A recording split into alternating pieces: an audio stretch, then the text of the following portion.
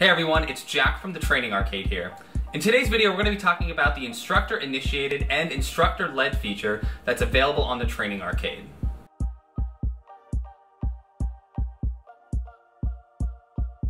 Many of the games on the Training Arcade are self-paced, meaning your players will navigate to the game you've created and complete the course on their own time.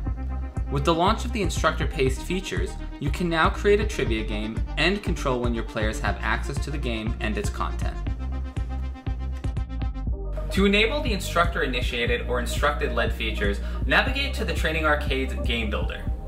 After you have logged into the Game Builder, create a new trivia game or edit an existing one. With the game selected, click on the Game Settings tab at the top of the page. Underneath the Game Information section, click on Game Mode menu. A drop-down menu will appear with three options: Instructor Led, Instructor Initiated, and Standard. Select the Instructor Led option and save your game.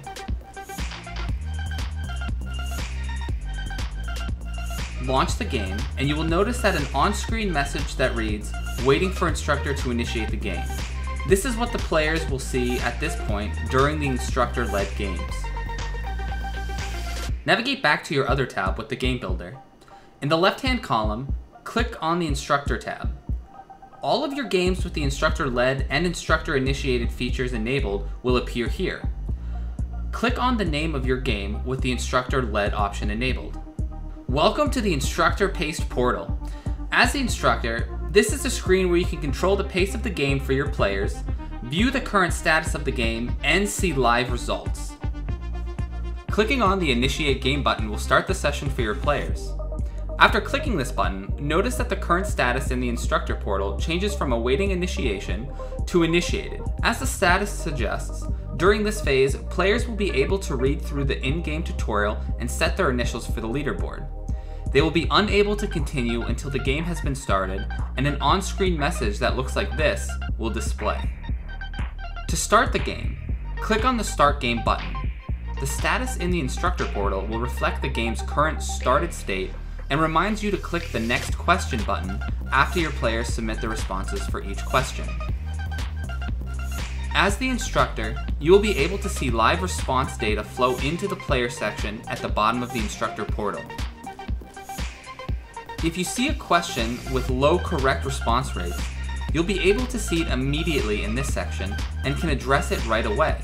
This tool allows the instructor to tailor their training based on the player's responses if desired. If you've added a poll to your trivia game, you can click the Poll Results button in the instructor portal to display the results to your players. The Instructor Initiated feature functions almost identically to the Instructor Led feature. The difference is the instructor can only choose when to initiate, start, and end the game session for Instructor Initiated. Once the game is started, players will be able to respond to each question in the game without stopping. The trivia game transforms quizzes and assessments into fun, competitive, and engaging games filled with points, leaderboards, streaks, and prizes. Combine it with the instructor pace tools, and it's ideal for boosting engagement, knowledge retention, and rewarding learners for quick and correct decision making. Once again, I'm Jack from the Training Arcade, reminding you to be the hero and bring the fun.